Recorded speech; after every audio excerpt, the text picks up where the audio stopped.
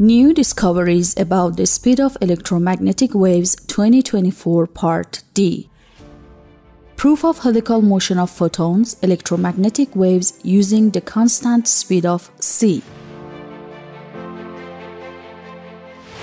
The speed of electromagnetic waves is a constant value of c measured by various scientific experiments. Therefore, it can be stated that the value of the speed c for electromagnetic waves remains constant with no change. No scientist or calculation can alter the value of c, or in mathematical and physical terms it can be said V of L is equal to c that are constant. This equation is always valid and unalterable by both physics and mathematics. Actually, the constancy of the parameter c can be considered as a constant law and a perpetual established value.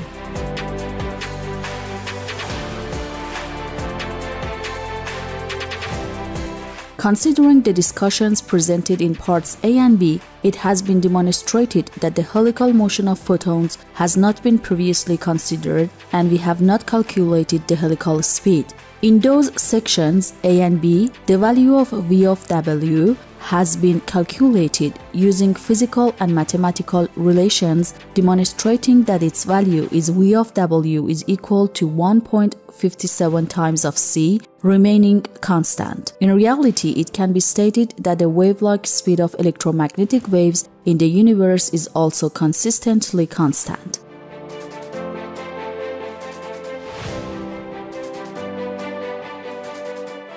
Just as the existence of the constant speed c in the linear motion of electromagnetic waves is a principle, the existence of a constant wave-like speed of electromagnetic waves, 1.57 times of c, is also a fundamental principle in their wave-like motion.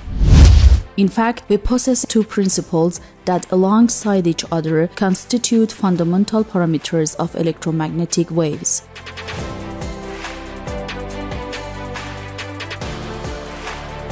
In fact, it can be said that the speed of electromagnetic waves, regardless of the two linear and wave-like movements, is in vain. One of the best explanations for the simultaneous existence of these two motions is the presence of helical motion, where both linear and wave-like speeds depict images of the helical motion of electromagnetic waves as shown in the following figure.